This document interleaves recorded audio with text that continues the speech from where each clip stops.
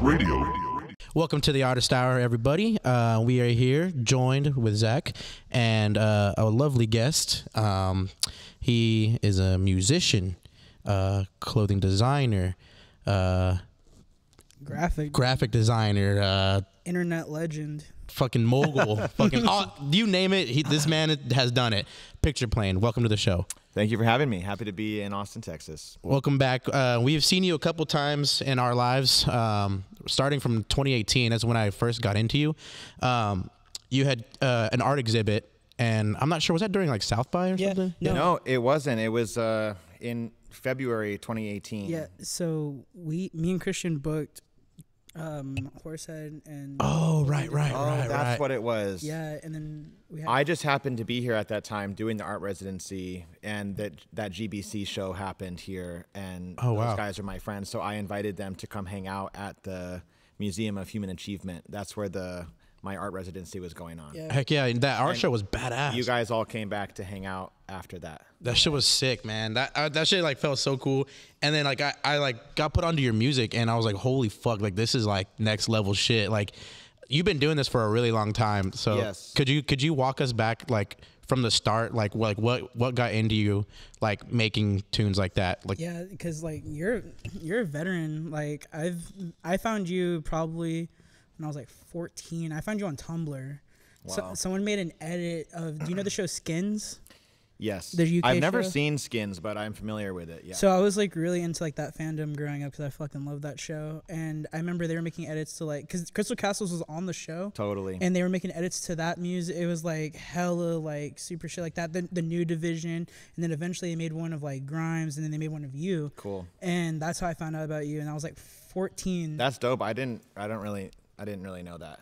Yeah, but it makes sense. Like there's like a really big community that would like make edits to like that like era of music, like of like the like electro, like like Clash electro, you know what I mean? Like dark electronics. Yeah. With teens doing drugs. And literally, but like glorifying shit. Pre-Euphoria days. Exactly. Literally, like that was Euphoria before I hate to Euphoria. call it Witchhouse, but you know that era. That was the Witchhouse era. Yeah, that era. So and then whenever we booked the show, this dude that we used to hang out with that did pictures was like, "Hey, do you want to pull up? I'm gonna go take pictures of the homie Travis." And he called you Travis. So I was like, I have no idea who this is. And then on the way, whenever he picked me up, he was playing your music. And I was like, dude, what the fuck? You fuck with Pictureplane? He's like, dude, that's who we're on the way to go meet. That's crazy as And fuck. like whenever we pulled up, like low key, like I was trying not to fan out. Like I didn't even. I'm not gonna even. Well, lie. that's cool for sure. I was like 17, and I was like, holy. No, fuck. I remember that you guys were all really young, and you know, anytime my music can connect with the youth, it's like really important to me. Hell yeah. I was very happy to be hospitable to you guys, and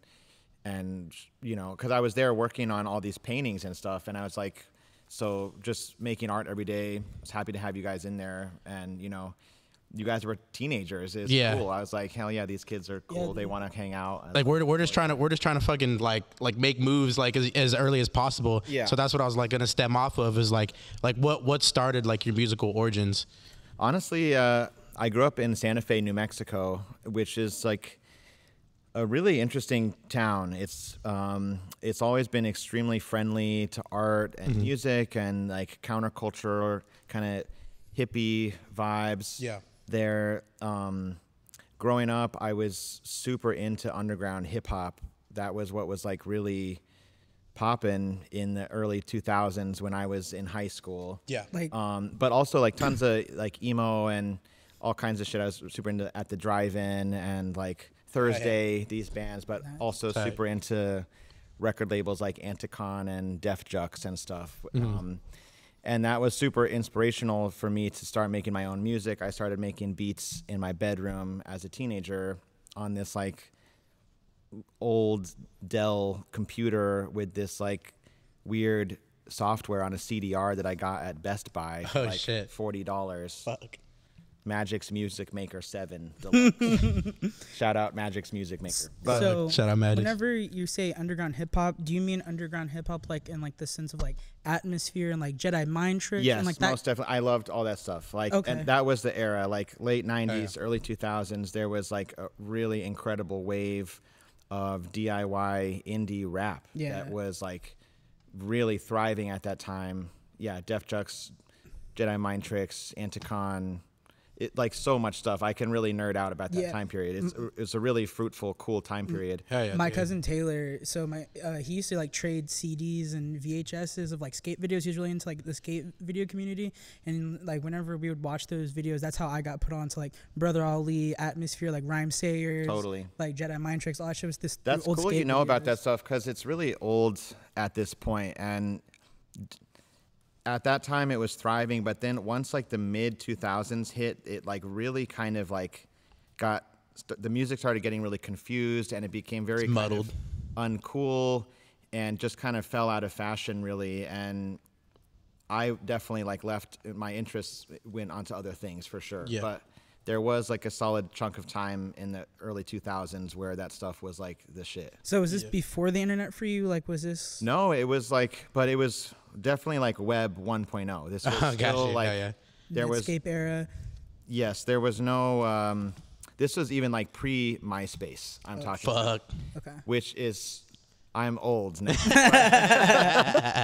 This was me like when I was a teenager, like when I was really young. Got you. But yeah, so I started making all this hip hop music when I was a teen, and like my friends and I started a band. We were called Thinking in Circles, and I was a rapper with my other friends, and we literally called it emo rap at the time. But this was in like 2002, 2003. Fuck, that's sick. And because it was emo, because we were rapping about like girls, and I was talking about like aliens and pyramids and shit like that. That's tight. But and we would play shows at this teen center in Santa Fe. That was like basically really important in my artistic development. Was this place called Warehouse 21. It was like an all ages teen center that would have shows all the time of different genres of music. If you were in a band, you could play there as a teen. So there was like this thriving teenage scene in Santa Fe when I was in high school. Hell yeah. So many people were in bands. There was like all these shows all the time, and it was like the shit. You could go there and hang out. You know, there's like no drugs and alcohol allowed, but we'd still find ways do our thing there. Yeah. It was really, really cool. And like, so I was playing shows on stage when I was like 17, like maybe even 16. And honestly, that really kind of kickstarted my musical like trajectory and just like love of production and performing and all that. So you started with the emo rap group, and then so around what time or what year did you start taking the electronic like approach? Like, oh shit, like I moved to Denver after high school in Santa Fe, and that's like I started going to art school there to study painting, basically. And that's when my interest really started to kind of expand beyond hip hop, and I was discovering all kinds of just crazy music like Black Dice and Wolf Eyes and Lightning Bolts, all kinds of weird noise music and crazy electronic music, and just like even things like Dizzy Rascal and stuff, which to me like it was like grime and like that kind of British dance music and stuff and electronic music. Yeah.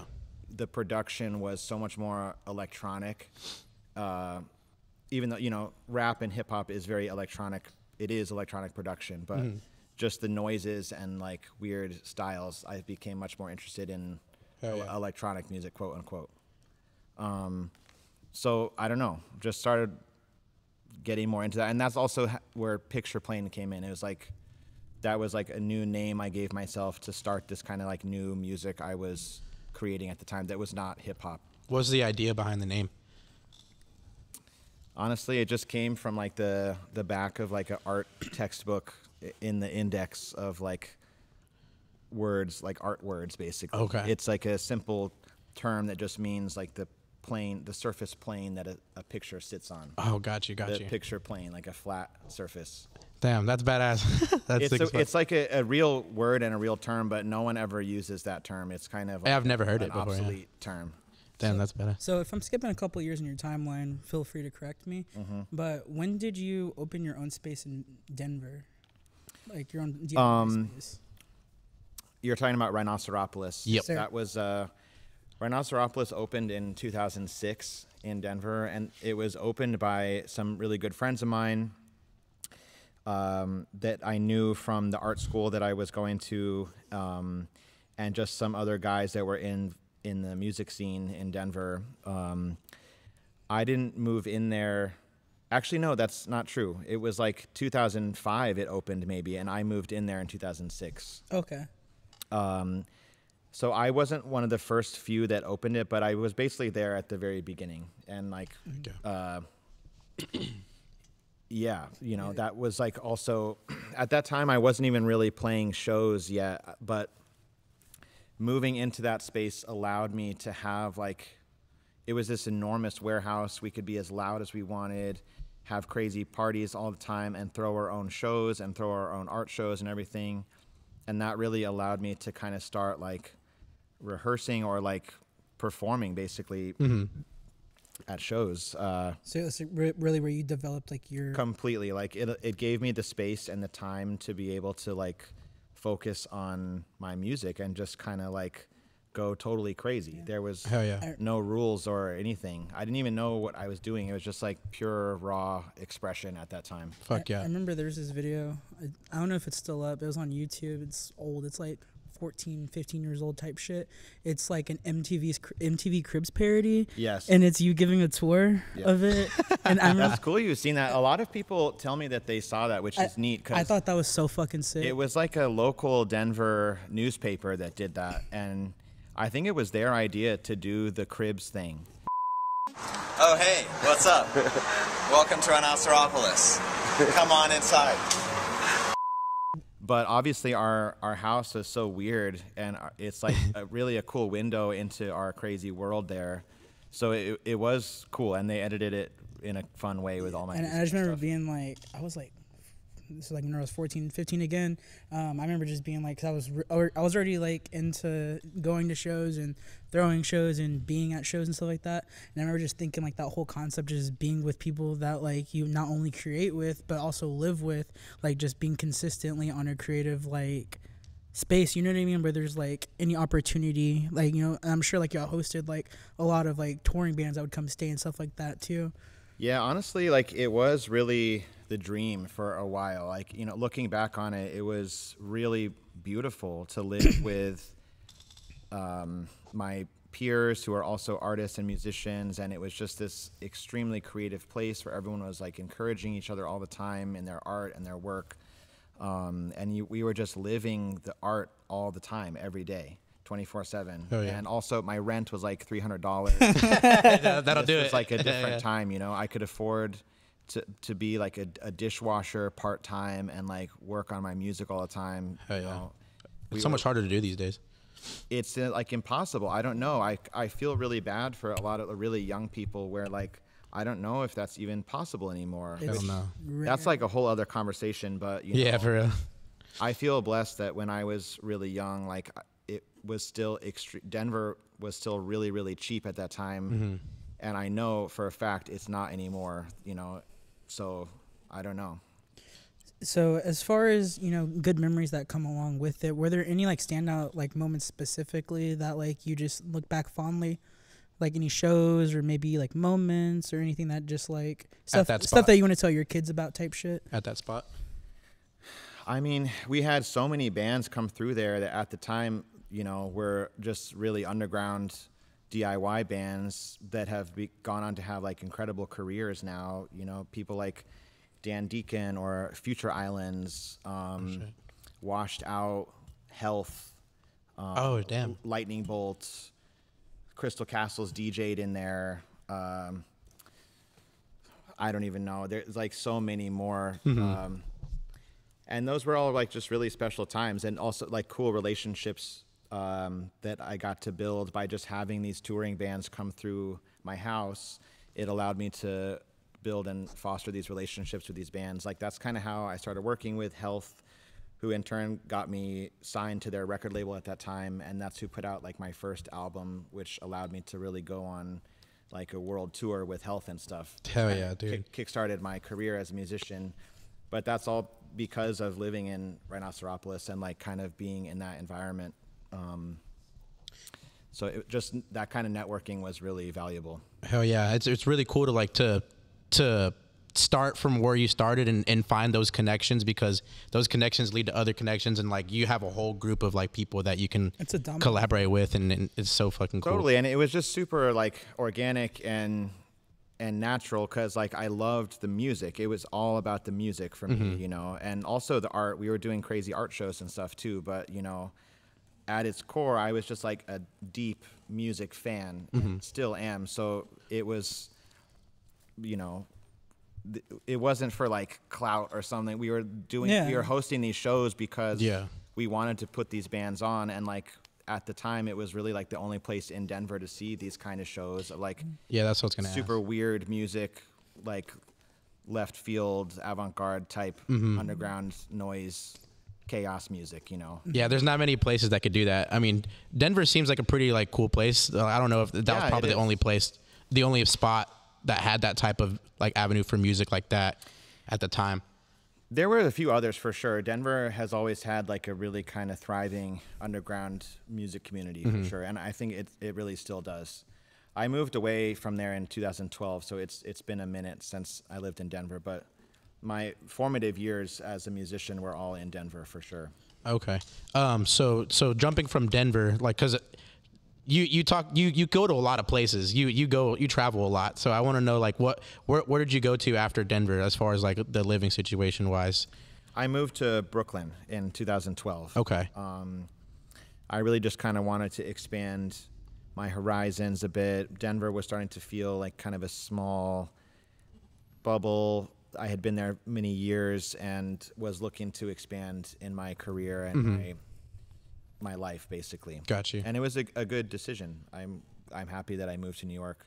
I was traveling to New York a lot and playing a lot of shows there, and it was always just like so dope and sick. Yeah. Like New York was crazy, and I've always been really fascinated by New York City my whole life, and I was like, why am I not living here? Like I had all these friends there, and there's all these signs pointing that I needed to go there. Yeah. When you were growing up in Santa Fe, was it like the actual city, or was it like a suburb? Like, was it quiet, like where you lived in comparison? Well, the city of Santa Fe is pretty small, so there's not even suburbs of Santa Fe. Like, it is a very quiet town, though. It's a small city. I don't know how to describe it. There's not really suburbs, I guess. Are places like outside of town. People live kind of rural for sure. Gotcha. But yeah, it's like a small mountain town. That's where Meow Wolf is, right? Yes. Yeah. Yeah, I went there. That's what I was gonna bring up. Before I even knew who you were, I went to Meow Wolf for a vacation. We were in New Mexico, and we shot a music video. I know we're not supposed to shoot in there, but I shot a music video in there, and Sure, it's fine. And there was a exhibit in there, and it was like a little room with like a small TV. There was like posters of like Hannah Montana and like shit like that. That was my installation. Exactly, yeah. And I didn't know that. Like we shot in there, and then 3 months later, that's when I met you for the first time. Crazy. It's so weird how that works.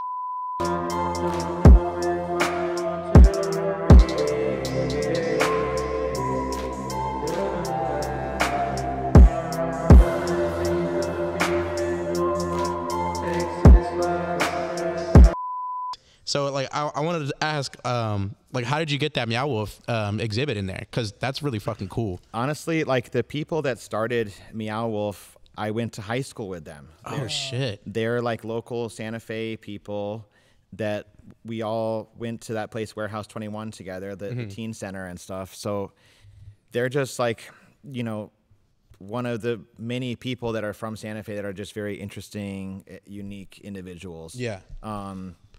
But obviously, Meow Wolf became this like a huge collective, really, and I mean now it's this massive corporation. They got it in Vegas now. It's incredible, but it really started from very humble DIY beginnings in Santa Fe. Fuck yeah. And so they gave me like an installation to do whatever I wanted at the first Meow Wolf in Santa Fe, and actually that was kind of a collaboration with an Austin artist named Mr. Kitty. Oh, okay. Him and I, like, he created some music for it, and he created this crazy character named Girl Boy that was like this faceless, androgynous, like pop star basically, and so I made all this like girl boy merch, and so the idea was that it was supposed to be like a teenager's bedroom that was obsessed with this artist girl boy. Yeah. Oh And shit. so I made all this crazy girl boy stuff like that was like inside the room, and I painted the bedroom pink, and it was like this kid's bedroom but tricked out in this weird for this like fictitious artist girl boy. That's so cool. I walked It's in there. super weird, but a lot of people loved it. Hell yeah, because like we were just like walking around. It's a big old house. For people who don't know, Meow is like a huge like art exhibit. Is each like different like setting or room like by other people too, or is it? Yes, it's like dozens and dozens of different artists involved doing different installations.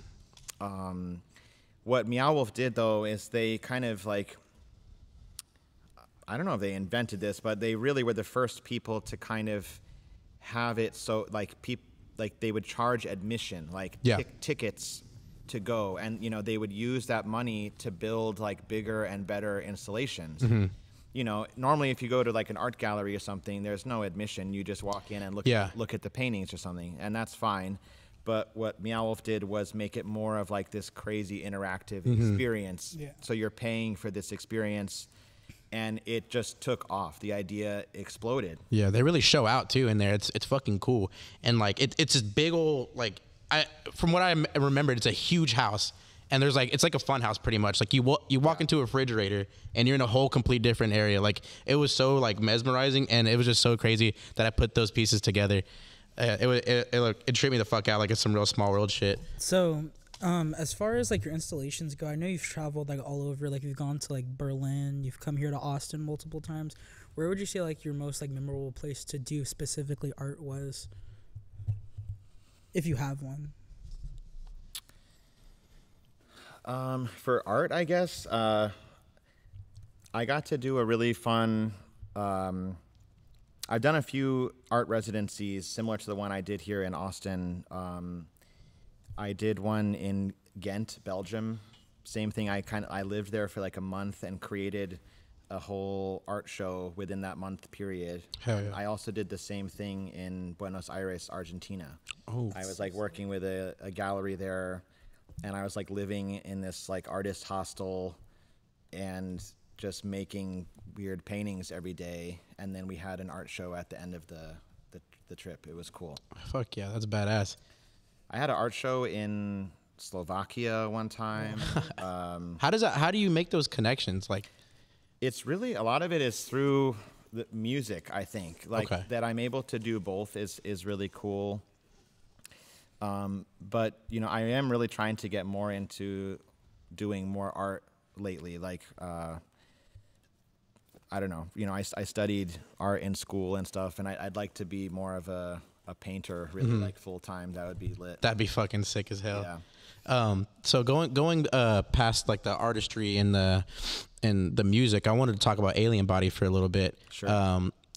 From what I've noticed over the years, like your quality, I feel like you've always taken into consideration of the quality of the garments that you make, because every time I've ordered something, it's like high quality, and it's like it just looks like well made. You really like put your like for a long time. You put your heart and soul into that, and I just want to That's like good. Thank you. Yeah. It's taken some years for me to like really understand that too. You know, I think at the very beginning it was more just kind of like merch, you know, like artist merch. That's really kind of how it started, was me making Pictureplane shirts for my shows and stuff like that. But the quality is important for clothes, you know, and now it's so saturated. I feel like everyone is just making clothes all the time. TikTok. It needs to be good for it to stand out, you know? Yeah, most definitely. And so I like, wish I could make them even higher quality, but it's so expensive. Fuck yeah. Making clothes is really very expensive. And it's really time consuming too, especially sourcing good. Yes. Yeah. So what was so when did you start with the ALIENBODY, and also like where did the name come from? Like what was the idea behind that? At first I was thinking of the name Alien Body Wear. Like there was or Alien Body Gear maybe. There was this weird old like surf company. I think it's like something surfwear, and they'd make these like crazy like reflective jackets and stuff, super 90s like neon, like Riff Raff will wear that shit. Yeah, shout out Riff Raff. Hell yeah. But so I was like, oh, like alien body wear, like, you know, I wanted it to be like, you know, on your body, and then like kind of a pun with the alien body or something, but then I just kind of shorted it. Maybe one of the first alien body shirts, I think it does say alien body wear on there. That's sick. Very rare shirt. I don't know if anyone even has that anymore, but yeah, alien body just sounds cool, you know. It's tight. Hell yeah. And I've always had interest in kind of the paranormal, sci-fi, X-Files vibes. Is that like something that you've always been interested in, like even like when you were a kid? Yes, totally. Like what movies like were you like? I have an X-Files tattoo. Oh, that's hard. I didn't even notice that. That's fire. I remember watching X-Files as a kid. It would just like blow my mind every week. I would watch it on Fox like at night, you know. Oh shit. Back when it was like actually scary at those times. It's like there's this episode that's like still really famous in the X-Files lore today called Home, and it's like the one like horror episode where Mulder and Scully go to this house of like inbred children.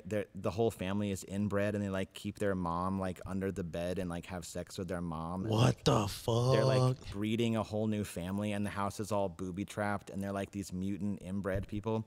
And holy shit! I saw that when it first came out, and it completely blew my mind. I was like, this is the craziest thing I've ever seen. And it was like on network TV. What year did that come out? Late 90s. I don't know, 97, 98 or something. I was like a kid. And I guess like famously after that, I didn't really know this at the time, but they got like thousands of letters of like complaints. Like, I bet. People like, what is this? Yeah. Like, this should not be on TV. Yeah. My children saw this. Like, The FCC were pissed. Yeah, I think so. It's really hardcore for TV. I can't believe they even put that on TV at that time. That is fucking wild. That's a good episode, though. You should watch that. I need to watch that. Y'all watch that shit too. It's fucking crazy. Oh, you seen it? Yeah. Oh, damn. Season 4, yeah, Home. It's called. Fuck. So like so you had X-Files, and like what was the other things that you were watching like movies, show wise as a kid growing up? I don't know, like Fire in the Sky and stuff. That movie, it's like about it. It's a true story of these guys that get abducted in Arizona, and they kind of this guy Travis Walton is his name. It's like you can watch like lectures and talks of him talking about the reality of the situation. Like it's totally a true story. Like he was literally abducted, and his friends saw him get abducted by a UFO. Oh shit! And he was missing for like 5 days, and came back. And yeah, they took him away. It's like really crazy. So they made a whole movie about it, but like the movie is more like Hollywood style. They kind of made it into like a horror movie. There's these like scenes of like alien torture and shit. It's very freaky. I saw that at a very young age too, and I was like, oh my god, this is the sickest thing I've ever seen. Yeah, that's badass. I don't know. I've always liked stuff like that.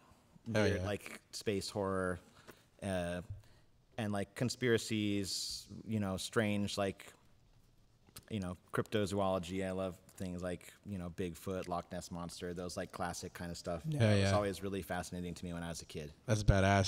So you had all that as far as like music, movies and show wise. But what about music? Like say like your parents, like what were they listening to that you like your ear perked up to? You know. Weirdly, like I never liked my parents' music. My parents will probably not want me to hear me say that, but like I was just always interested in my own shit, even from a really young age. Like elementary school, I was into like Weezer and Bush and Nirvana, Smashing Pumpkins. Yeah. Like I had no interest in my parents' music at all. From this is when I'm like 9 years old. I also remember hearing Wu-Tang. Like I remember bringing a Wu-Tang cassette tape to church. We used to go to this like church, and I brought it to church and was like showing my friends at this church, and it's, you know, it's like Enter the 36 Chambers, like torture motherfucker, sew your asshole closed and keep feeding you. And I was like showing this. I'm like 9 years old, like showing my friends this, and we were all just like, "Oh my god, This is the coolest. yeah!" It's just like this is it, you know? Yeah, that's fucking crazy. Yeah. So you know, at a very young age, I had an interest in like new music. So I was always just like seeking out new stuff. How did you find it then? Honestly, that's a good question. I don't know. At the time in the 90s, I guess, I would listen to the radio and stuff and even make tape recordings of the radio. Oh shit. This is another thing I'm dating myself on. But it's back in the day, you would listen to the radio and you could press record on a tape deck and make your own tapes of music. And there was this a college radio station in Albuquerque, New Mexico, that Friday nights they would play crazy underground hip hop. Damn. And so I remember in elementary school making these crazy tape recordings of taping this radio show, and they're playing Tribe Called Quest, Wu-Tang, all kinds of weird East Coast hip hop, Nas and Mobb Deep and stuff. And so I got super into hip hop, I don't know, listening to these weird radio shows and shit. I don't know. Music was just this crazy fascination for me, always. Hell yeah. It's kind of crazy you say that, because I feel like that draws a lot of parallels to how I found you, truth be told, because I found you in an era that was whenever I was super submerged in internet culture as a whole. It was whenever I was getting into Space Ghost, Perp, Young Lean, Blade, Friend Zone, Crystal Castles, Tycho, stuff like that, And I feel it was almost a domino effect. I found Space Ghost, Perp, then I found Young Lean through him, and by then I found Friend Zone, and by finding Friend Zone I found Grimes and you and Alice Glass and stuff like that. Totally. And I feel through those channels, because growing up I wasn't really a super social kid, and I feel no one except him and a couple others understood stuff that wasn't aside the radio stuff that was embraced by the culture at the time, because I feel during the era that I was finding all this stuff, it was really it was 2014, so it was real Lana Del Rey, the 1975, stuff like that.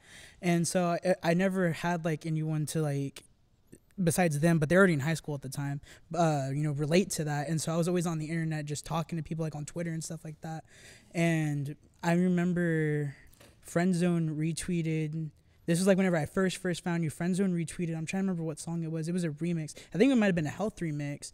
He retweeted that, and that's whenever I got super into you. I knew who you were already, and I was already a bigger fan of Health at that point, and I was already fucking with Alice Glass and shit, and that was whenever I got turned into a super fan. And that was 2014, 15 maybe. I mean, that's what's so special about music. It's you don't have to, you can discover it on your own, you can go down these wormholes and rabbit holes of self-discovery through music, and that's why I just you can live in the smallest town ever, or be totally a social outcast or whatever, but the music, you can find yourself through music and discovery that way. Exactly. You can also meet other people online that share your interests and stuff that way, Subculture is really beautiful that way. Yeah, and you were everywhere at that point. Even in a couple years down the road, whenever I was listening to GBC and stuff, you found your way into that sound too. You were hanging out with Lil Ugly Man and Antoine. You found your way into other pockets aside from your initial blow up in my eyes. How I found you. You found. I think what at its core, even though I've my music is very it's electronic and kind of dance music influence and stuff, at my essence I'm still that kind of young hip hop teenager kid at heart. At heart for sure. And so when oh my god, Lil Ugly Mane, I mean that shit was so ill, and I actually knew him before even Lil Ugly Mane was around, just through the kind of noise scene. We had mutual friends, and shout out Travis. Yeah, for real. The Travises. But same with GBC. When I first really heard that shit, I think it was really Horsehead that I first heard. That kind of and then I heard Lil Peep and stuff. I remember first hearing Lil Peep, his voice, and I was just That's it. This is ill. Like, this kid is really talented. And I DM'd him. I was like, dude, your voice is fire. Like, this is amazing. And he hit me back. He's like, dude, I love your music too. Like, what's up? And so, you know, I was just always had my ear to the ground of kind of, my interest in it was like, whoa, these kids are like singing over beats, you know? I was like, this is like, I feel a connection to this because that's what I'm doing. Like, they were way more kind of hip hop than I was, but it was like, it was musical and it was singing, you know, over electronic music, and which is what I was doing. So he's really appreciative of the culture. Whenever he was still here, he was very appreciative of the culture, like all aspects. Like I remember he was a really big Clams Casino fan, and like he had really broad, like varied taste. And I remember this was, I think, early 2017. You had a show in Houston at Numbers. Yes. And that went from being... That show was important because it actually was the first time that I think even all of GBC had really been together. I think, this guy Nate Beavers in Houston put that all together, and that was the first time I ever met a lot of those guys, including Peep, and I think it was the first time even some of them were meeting each other, which is crazy to think about. It's the internet, yeah. But yeah. Awesome show, legendary. That started as a Pictureplane and Wiccaface, right? Show. It was just like only a couple members in it. Gradually grew to where most of them ended up pulling up, right? I don't really remember, but I know that Peep wasn't announced. He was like a secret guest. Oh shit! That I didn't even know that he was going to be there until the day of the show. They're like, "Oh yeah, Peep's coming out." I was like, "Cool, I'm excited to meet him." But he wasn't on the bill or anything. Maybe it was just Wiccaface and me, and I can't remember, but everyone was there. It was cool. Yeah, because I remember like it being like a, like what the fuck, like I remember like everyone was talking about that for a long time, especially like locally. Like they were just like, how the fuck did that manage to happen without, you know, crazy promotion? You know what I mean? Because like it's because that dude Nate Beavers, like he is this like super gifted tattoo artist in Houston, and I think he just loves the music and. I don't know. He just put it on like out of his own pocket, basically, like flew us out there to do this show. And yeah, you know, he's not like a proper promoter or something. He just was like, I love this music. I want to see you guys play. Hell yeah. It was like really like authentic and cool in that way. It's just like very underground, but I don't even know if that many people knew about it really. Yeah, no. I found out probably a day or two before. Were you there? Did you No, go? his cousin went, and this dude that we used to hang out with, they made the drive like the morning of. Cool. Like they were like, "Do you want to?" I was so jealous. And I was like, I had some shit going on. I was like, nah. And they made the super last minute trip. But I remember, what was it? I want to say it was early 17, right? 2017. Yes. So around that time, were you more focused on, because whenever I met you, at least in my opinion, you were more focused on like the art at that time. Around that time period, at least from what I've noticed and whenever I was listening to you, like I noticed there was kind of some gaps in your releases. Were you focused on music during that time? Well, the thing is, like, my Pictureplane, it takes time to make the music, like, because I'm doing all the production myself as well. Yeah. And so I can be a little slow in that way. It's like there are like big gaps between my music, but it's like, or my albums, but it's maybe kind of old school in that way. Like to me, like an album is like this, like a really finished piece of like, most definitely, like a statement that you're trying to make with basically. Layers to it. And so it kind of takes a while for me, especially if I'm like busy touring or traveling, for me to really sit down and like start writing the record. It can take a little while. And sometimes I'll take breaks, and yeah, I have other shit going on between my art or ALIENBODY or something. Yeah. I actually kind of feel fortunate that I can bounce around my mental focus onto different things just besides music. Yeah. Hell yeah, it gets overwhelming too when you have such a creative mind. You want to do everything at the same time. Yeah. So can you like talk to us about that? Like how do you mentally prepare yourself to focus on certain things at a certain time instead of everything all at once and like going crazy? Because that creative drought's real. Most definitely. And you I don't know. Like I'll kind of just like wing it does help to focus on one thing at once though. Like right now I'm really like in the zone with my music. Like I'm working on all this new music right now, which feels really, really good. So that's kind of where my head is at. But I don't know, like sometimes I'll be focusing on my paintings or like working on like an art show, and like all my energy is going into that, or like working on a new collection of clothing, and like therefore like spending my days like designing, doing that kind of stuff. So, But I'm always like, you know, it's never just only one thing at once. I am weirdly able to work on multiple things at once. Yeah. So I can kind of compartmentalize that, but I don't know how I do it. It's impressive. I'll say so that. you said you're working on new music. Yes. This new side Whole new album. Yeah, Yes. this new project that you're. Well, working there's the new side project and also a brand new Pictureplane that's coming out. Oh, hell yeah. That I'm super excited about. I'm definitely making a new record right now. So let's talk about the new side project first, because I love this whole dungeon aura that you're going for. I love the darkness behind it. It reminds me of like, not black metal, it's not the right word, but just like that overall feeling of like gloom and just like ambience and just. Black metal has been very inspirational to me the past couple years. I mean, I've always really been interested in black metal, but like I've gotten way more into it lately the past few years, and like that's also kind of how I got into dungeon synth. You know, dungeon synth is kind of this weird offshoot of black metal. It's fucking even though sick. It's like black metal aesthetics, but it's like ambient fantasy synth. You know, I like it a lot. It's very cool. It's fun. I And like it a lot. I also have been playing tons of Magic the Gathering and even Dungeons and Dragons now with some friends. And so it's like those kind of fantasy themes and ideas have kind of seeped their way into this project of Scythe that I'm doing that is like completely different than Pictureplane, but it's a way for me to explore some new sonic territory. And Yeah, dude, because I was listening to it. You had started what, like releasing it, 2022 or earlier than that?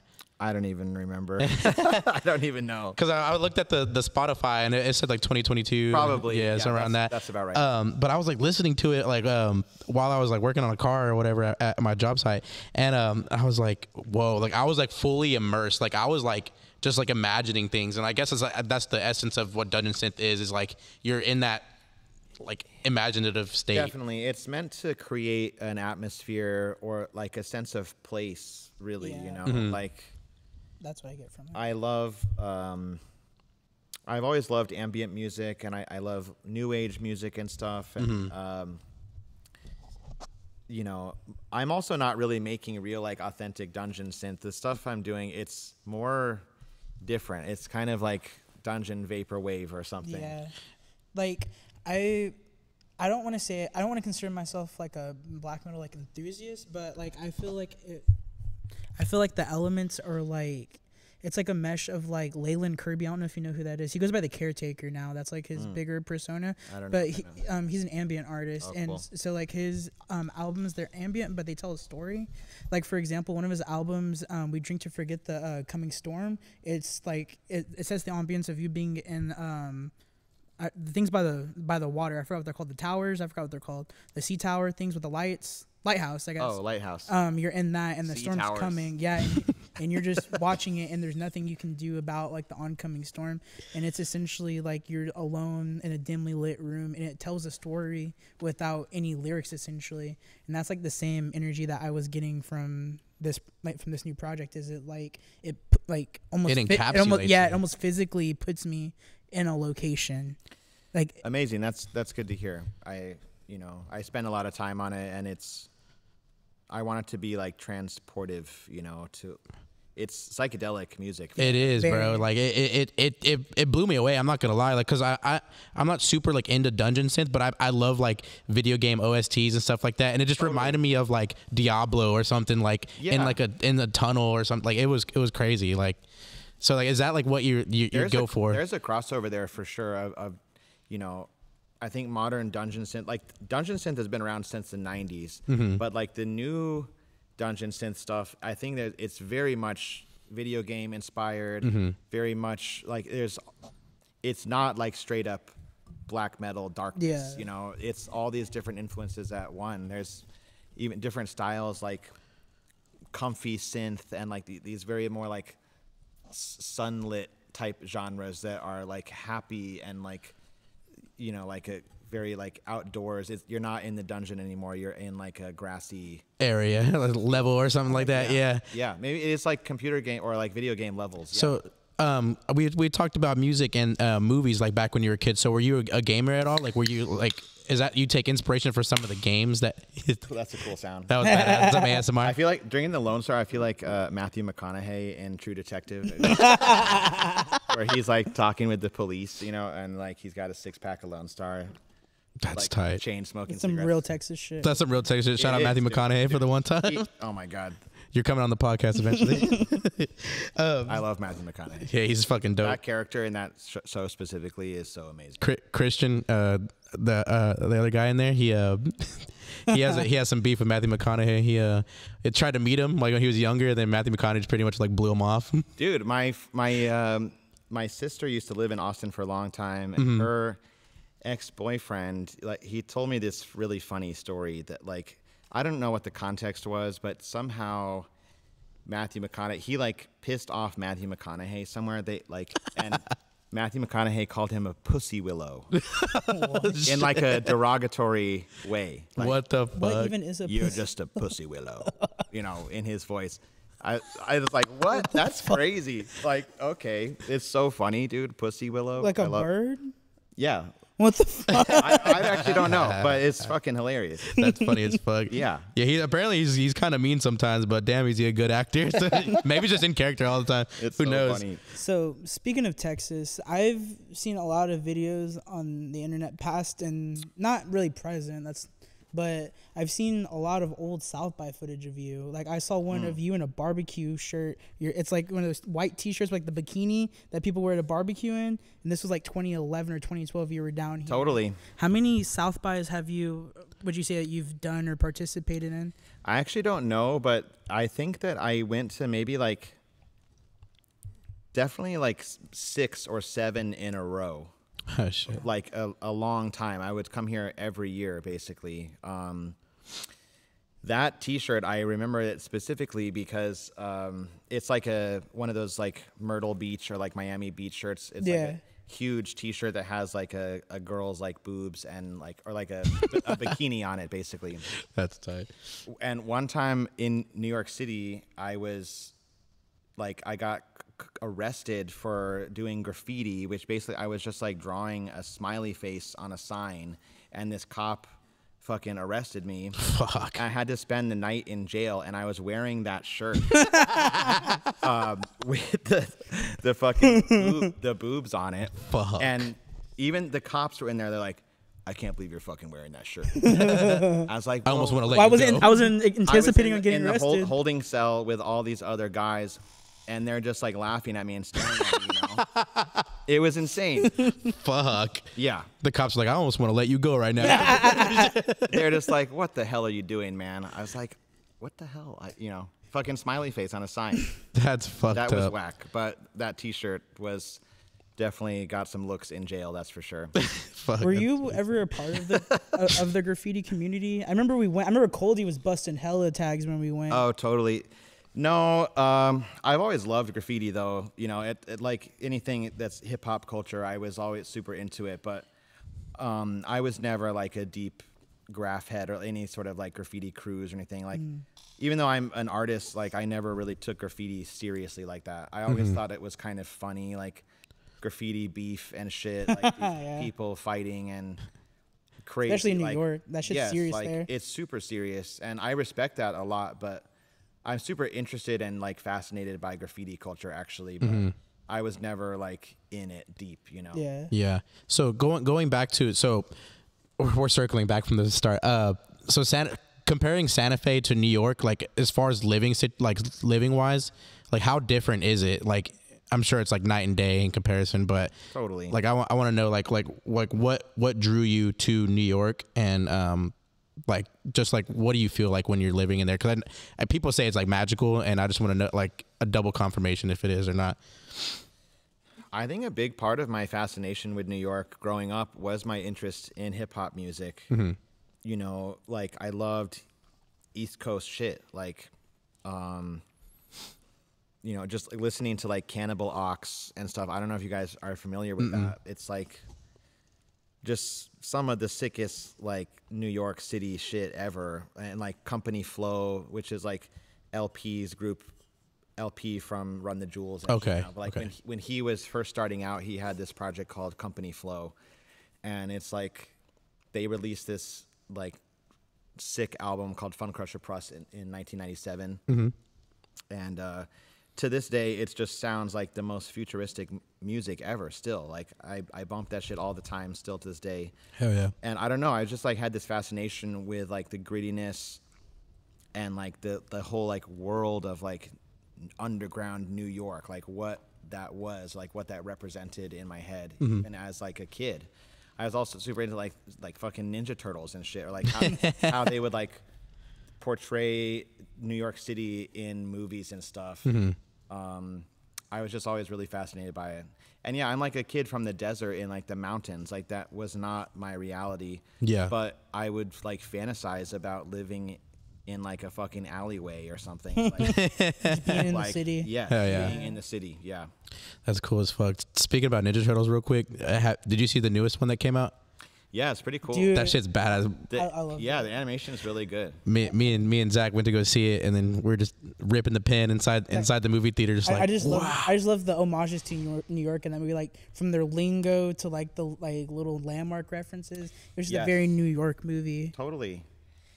New York is such a huge part of the Ninja Turtles. I think like it's their home.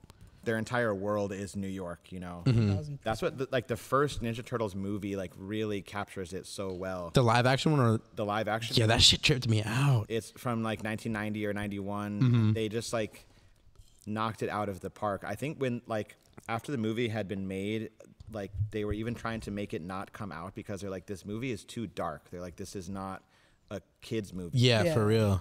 But it ended up being hugely successful. But it's one of the reasons why it's so sick is that it's like so fucking real And like, gritty. Yeah, it's so gritty. It like matches the comic books completely.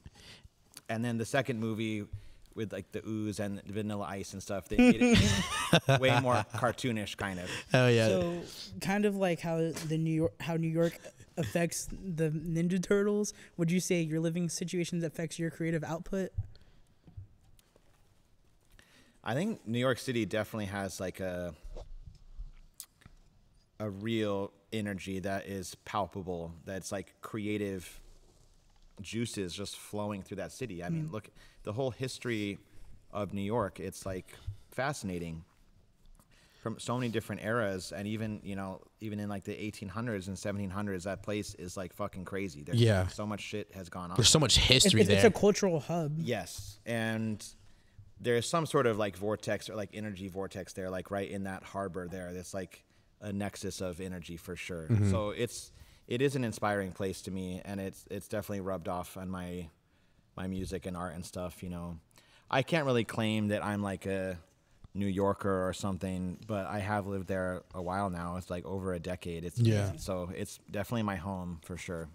So like the borough that you lived in, have you always lived in like the same like vicinity? Like have you seen it change into like something different? Yeah, I've lived like in the same spot the whole time I've lived there in Bushwick, Brooklyn. I've like seen. Oh, you live in Bushwick? Like the neighborhood kids like grow up, which oh shit. I've been there so long that like I remember these like little kids running around, and now they're like adults. Damn, that's fucking wild. And they'll like, it's crazy. I know them. They're like kids and on the block. It's like, what's up? You know? Yeah. I've seen them like their whole life. It's fucking weird. So we had Sextile on like pretty recently, and they talk about their love for New York as well. And they said that like you get wrapped in other people's routines. Like you see the same people like every day, like walking down the street. And like, is that something that happens to you as well? Like you see the same people like at a grocery store or something like that, or like. That is true, but also what's cool about New York, it's like this city that is in this constant state of flux all the time. Like people are always in motion there, and people come and go quite quickly, you know. You can live there for a while and then people just move away, or like, you know, and then new people move in. It's like this constant flow of people all over the place. But yeah, you can like stay in your neighborhood. You're gonna see the same people around a lot for sure. Totally makes sense. Speaking of, you know, people coming in and out of New York and cultural hubs, have you like delved into like the new New York Underground, like Xavier So Based, Fresh Boy Swag, Netspend, like the new East Coast? Yes, totally. I don't know all those artists you just said, but you know, like the Surf Gang shit and like. Oh, you got you. Yes, there is definitely like a whole new wave of shit going on in New York that, you know, isn't just hip hop based. There's all kinds of like incredible young bands in New York, like and like crazy DJs, very Gen Z like freaks that are the coolest. Hell Yeah. The Q. So yeah, I'm definitely like, you know, I love it too, you know, like. Because a lot of them are influenced by like that era of like you and Alice Glass and Health and like Tycho. Like they're very inspired by like that era, you know, like the, I don't want to use Tumblr as another reference, but like just like that time period of just like it's almost like in a new renaissance, you know. It's like it's coming full circle, you know how like I wonder, I feel like a lot of those people or like younger artists, like I don't even think that they know my music at all. They do. They sure do. So I really don't know if they do. Like, no, they do. I've been around a lot of those kids, and they listen to Snow Strippers and Surf Gang, and they know because Surf Gang, like Graham pays his flowers, like he gives artists his flowers that he's inspired by. Graham's a really cool dude. He went by Deliver the Crush. He has a really good repertoire, and like he's been around like forever. He knows his shit. Cool. But they definitely show love to you, Alice Glass, fucking Sextile, fucking everyone. But they definitely, it's like it's coming full circle. Like it's crazy. Like they're very, very inspired by like that era and y'all. And that's why I was asking if you checked them out or not, because they definitely show love. Snow Strippers are lit for sure. Fuck like, yeah. Their music is very good. And when I was like really first hearing them, I was like, whoa, this really it honestly reminded me of my own music a little bit from like way back in the day. Yeah. Like, I don't want to say it sounds like me, but it was like the same kind of energy or something. Yeah, 1000%. Like, whoa, hell this yeah, is fucking I could great. totally see that. And they give me like that, like it reminds me of y'all too because of that hunger that they have. Like whenever I first saw really them good. live, like I knew him because he was Deliver the Crush, but Tati just started singing like recently, and whenever they came for South by last year, I was telling all of them, I was like we have to go. I was like, give it 6 months, they're gonna blow the fuck up. Word. I was like, Uzi feature. I was like, just give me a sec. That's crazy. Yeah. Like literally. I called that shit because I saw the resemblance in y'all, because that people were like yearning for that sound again. I think it makes sense. I think, you know, a lot of the kind of like, you could call it like the SoundCloud wave. I think things can get kind of monotonous or like stagnant, you know. There has to Hell be yeah. forward motion and growth in sound, you know. And I think people are wanting new sounds. Yeah, Exactly. I think when COVID happened, it put a line in the sand. People were either gonna embrace the future or be stuck in the past. Cause like there's like during COVID, there was like the whole like hyper pop scene. Like, you know, like there was like Alice Gas, for example. Like the name is literally a tribute to Alice Glass. You know, like 100 Gex, for example. Like I feel like that's all inspired by y'all, and I feel like it's like a mesh of, you know, years worth of culture coming together. In COVID, you know, everyone was stuck in their rooms researching this culture, you know, and being able to embellish that and embrace it in a way that, you know, makes it a mature combination to where it's like very balanced, where it's not just rap or it's not considered electronic. You know what I mean? Yeah, and what you said too about going full circle, because like I was listening to like Bass Nectar, Crystal Castles, like all these like EDM, like dubstep ass stuff thing, and back in like 2010, 2011, and now like I feel like that sound is like recycling back because people like realize like part of it's like kind of like a nostalgic sound, but also part of it's like, oh shit, like this shit was popping back then. Why is it not popping now? And then they make their own and mold their own like take on it, and that's fucking cool as shit. I feel like artists like Snow Stripper, DOS, like those kinds of artists are filling in like a void that was gone from like 2017 to like 2020. Yeah, because everyone wanted to be a rapper. I know. I think there's so much music that I think a lot of kids like that were only interested in rap music or like SoundCloud rap, like me guilty, like, bro. Yeah, there's so much stuff that they were missing out on. Exactly. Of different genres that were so good that like if you're only focused on one thing or one genre and like that's your whole reality or your whole like identity, you know, like 1000%. you're kind of missing out on a lot. Dude, that was me like from like 2014 to 2018. Like I was just obsessed with just like underground rap, like Bones and etc. and all that shit. Yeah. Nothing wrong with that, totally, because There's great I fucking music, love Bones. Like that would always be one of my favorite artists of all time. But like finding music like you, I heard Technomancer and it fucking blew me away. And I'm like, what the fuck? I was like, because I was listening to like that dubstep stuff like back in the day, but like this is like you take avenues from rap, singing, like electronic music, dubstep. There's like so many different genres meshed into one that makes it your own. And I just want to change my life. I just want to say, I just want to say, Technomancer is a fucking masterpiece. Thank you. Like that record is cool because like.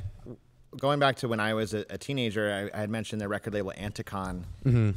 They were like this really incredible like collective that was releasing, in my opinion, some of the best like avant-garde hip hop ever made. And when I was a kid, like I was like obsessed with this record label, and they ended up releasing my record Technomancer, which was like cool. kind of this cool full circle thing, like for me as just like a personal thing, like, wow, I got to release a record on Anticon. And it shows. It was like this big kind of personal milestone for me. It shows. Even though they're a very underground label, you know, it wasn't like some huge major label thing or something, but shout out to Anticon. I'm sure it felt like a fucking huge deal to you too when it actually came out. It was sick. I was like proud of myself. Like my teenage self would have been stoked.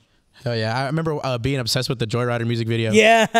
You were just like posted up. I was like, damn, this shit's sick. Like I was bumming that shit all the time. Speaking of your influence, I feel like I might have DM'd this to you before. I don't know. I have really bad memory, but I don't know if you know this, but people have copied shots from your music video like verbatim. Like shout out Theophilus London. Theophilus London's very fire, but he jacked your swag for that shit. So he did some shit with Virgil Abloh, and they went to the same junkyard that you went to, and there was like a car crusher in a garage. Do you remember that? Well, in the Joyrider video, yes. Yeah. I don't know about the Theophilus London video. Yeah. Well, so they were doing like some kind of like, I don't know if it was like a campaign or what it was, but they used the same like setting, and like there's very, very similar shots.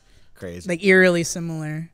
Pay the man. Not playing. So whenever you were making like these bodies of work, did you go into it like, hey, I'm releasing this through Anticon, it needs to be, because it's a very like consistent project. Like there's no like skips. Like it's a very like, it flows very naturally. Like, well, like I don't know, I'll be like making a record, and then for that one, for example, like I kind of just hit up the guys at Anticon. I was like, hey, would you like to put this out? Like I'm finishing this record soon, or like I have this album, do you want to release it? So, and they're like, okay, let's do it. That's how that kind of worked out. Hell yeah. And same for like my last record, 100% Electronica. You know, they're a really great label run by George Clanton, and I had like was making this whole record and kind of just sent it to them. I was like, hey, would you want to maybe put this record out? And they're like, yeah, let's do it. Is that how that goes? Like I've not really. That's not normal. Maybe because I have been around a long time, these artists, they already knew who I was. You know? Okay. I wasn't just hitting them up out of the blue, like, because it is really hard. Like, it's not so easy to just have a label like put out your music. Okay. And I know that from firsthand experience too. Like, they have to either already be really like fucking with you, or like have some sort of pre-existing relationship or something. Got you. Okay. Or now a lot of labels, they want your numbers to be like huge already, even before you're even signed. And that's the crazy thing. It's kind of shitty. Like, you know, there's no artist development. Yeah. The labels, they'll want the artist to be already popping online before they're even signed. Isn't that the record labels like due diligence to make them? That's how it's supposed to be, but that's what I thought. Labels will want that work to be done for them already now. Well, I guess because it's the age of the internet too. That's what I was like. I'm trying to like. I wish I like grew up in the 90s, because like I wanted to know like how difficult it actually was to stand out. Like, because like now you can just make a funny tweet and be a fucking megastar in the next 24 hours. Like it's so crazy how that works. And I just want to know like if that is like someone who grew up like in the early 2000s, like how different the landscape is nowadays in comparison to back then. It was so different. It like the the music that I was into as a teenager, it was like explicitly anti-mainstream. Like now, like the underground, they're rapping about like cars and money and shit and like getting paid, you know, fucking like, bitches. That was stuff that only mainstream rappers used to talk about. Yeah, most definitely. The indie rap back in the day was explicitly like anti-corporate, anti-consumerist, like it was like raw art, and that was what it was about, you know. It's like anti-establishment. Yeah, it was way more punk in that way. Hell yeah. It was like this is not about selling records. This is not about getting chicks. This is like about my own like weird personal art that I'm making, you know. Yeah. Grievances. And for better or worse, that is what it is. I'm not saying one is better than the other. I'm just saying that's like there was this crazy flip with like underground, I guess it's more hip hop, I guess, going back to like in rap.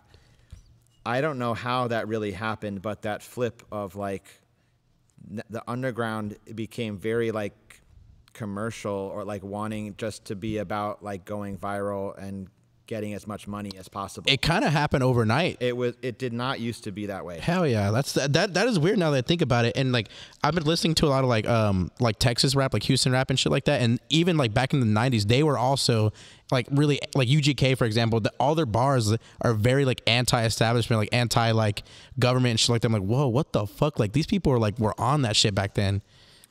Even in the 90s, a lot of those guys too, like they were not really thinking that they were ever going to be like mainstream or like on MTV or something like that. I could definitely see that because like they were just it sounded like they were just having fun. Like it's like East Coast rap, West Coast, like Houston rap. They were just doing it just to do it. Yeah. And like I feel like people are doing it now to just like, oh, I need to blow up. I need to do the next big thing or something like that. And it's just crazy like how the landscape is making is music now. To just with like the sole intention of trying to go viral or like blow up. You know, I feel like you're doing it wrong, really. Like that's making music for the wrong reason. Exactly. It should be coming from a place of passion and heart, and like you should be doing it because you're really, really passionate about it. There's not a lot of money in music to be made unless you do get lucky and somehow get really popular. Yeah. But that's not really the norm. That's like that's more rare. Yeah. So trying to like sell out from like immediately, like trying to like make as much money as possible, like going viral or something. I don't know. I feel like you're gonna regret it in the long run. Yeah, it's not sustainable. Or like, maybe you do go viral, and then like, you have to make the next album. Then like a year later, no one fucking cares about you. Yeah, literally, it's so hard to maintaining relevancy aspect of it. The consumer attention span, I feel like, is really low too now because everything's so readily available. Totally. You know, because I feel like if you listen to like one artist song, if you don't fuck with it, you move on and they're in the back of your brain, and like that's the end of it. You know what I mean? Yeah. There's always someone doing something, not better. That's not the right word, but there's always someone filling in that niche void for someone. You know, it's not going to always be like that, you know? Yeah. And sorry, I didn't mean to cut you off. No, you're good. Speaking of the relevancy, like for you as an example, I feel like you personally like don't care about maintaining relevancy, but you just do it. Like you've been relevant for almost 15 years now. And I just want to know, like, that's not something do you even think about, or it's just like you just do what you do? I mean, of course I think about it because, I mean, it is my career. It's my life, you know? I think, you know... yeah, but it's not something that's like super fun to think about. Like, yeah, most it's not definitely. like I'm like sitting there like, oh, how do I stay relevant today? You know, but that's how social media works. Which it's like it's shitty. It's like you're always kind of clamoring for attention, or like you're wanting people to like if you're not getting enough likes or views, you're like, oh my god, no one cares about me or something. You know, that's common things that can go through your mind as an artist for sure. Yeah, definitely guilty of that. But, you know, I try not to think about that all the time and just really focus on making good art, you know. but it can be frustrating sometimes for sure. Hell yeah. And it's cool that you keep a level head about it most of the time. I mean, because like I fell victim to that. Like I'm like, fuck, like I dropped this song, only has like 300 plays. I hate this shit. Fuck this. Like I'm, you know, but like I'm way better at like just like going with emotions and like just continuing it. And like if it picks up type deal. And now like with this whole podcast and we're interviewing artists and stuff and like having them, artists like share their stories and their life and stuff like that. I feel like that's something that people are like always want to like listen to, and having you on here is really cool. It's kind of like a check in the bucket list here, because like you're fucking cool as shit. And thank you guys. And I wanted to ask you a couple more questions before we send this off. Sure. So as far as like artistry and music and whatnot, where do you see yourself in the next like 3 to 5 years? As far as like goal wise, aspirations, new music, touring? Well, hopefully this year I will be putting out like a new record, I think. Probably later this year. Mm-hmm. It's kind of a whole new direction for me. It's like even way more goth, kind of darkwave music. I'm kind of singing in a different style. I'm really excited about that, actually. Hell yeah, that's badass. And yeah, I want to just be making more art. You know, I want to be painting more. Like I said earlier, I think my dream is to just be like a dude that just paints. Do you have any like for sale, like any prints, or is there something you want people to see like in person, like in an exhibit? I don't really have prints for sale. It's mostly just paintings, basically. Oh, yeah. Okay. I do have some prints sometimes for sale. I don't know. It depends. Just people gotta stay on my Instagram or something. Totally. So do you have any tips for any new artists, like regardless of the genre, like just any general tips?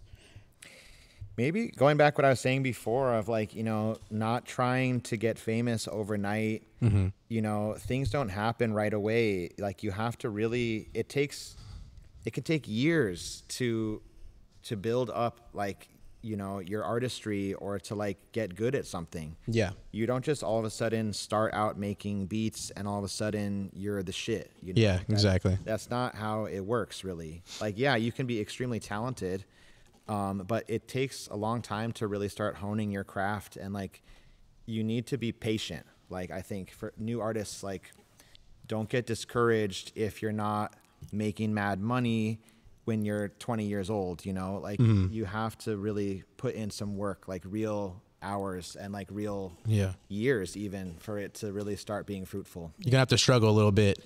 Yes. And there's nothing wrong with that. Like struggling is beautiful. Yeah. Like, you know, I agree. Good art comes out of struggling like that. Like you have to really want it, and you have to really be passionate about it. Hell yeah, man. That's like the best advice I've ever heard. Honestly, that's fucking badass. It's real for sure. I lived it. Like, I don't know. I only got to where I was because I like really, really wanted it. Mm-hmm. It's like really grinding in the underground for a long time. Hell yeah, man. And it shows, dude, because like you have this whole operation going, like with the ALIENBODY, with Pictureplane, with now like Scythe. You have like all these different avenues that people can like reach you at, and it's just like super like it brings like motivation, inspiration to me, and like I know like hundreds of other people too, so we really appreciate you, man. And thank you guys for having me on. Of course. Is there any last words you want to say to the Pictureplane supporters, ALIENBODY wearers, anything? No, I don't know. Shout out Austin, Texas. Woo. Shout out Lone Star. Shout out Matthew McConaughey. Yeah. This has been an Artist Hour. We're sending us off right. Shout out Pictureplane. We'll see y'all later. Bye bye.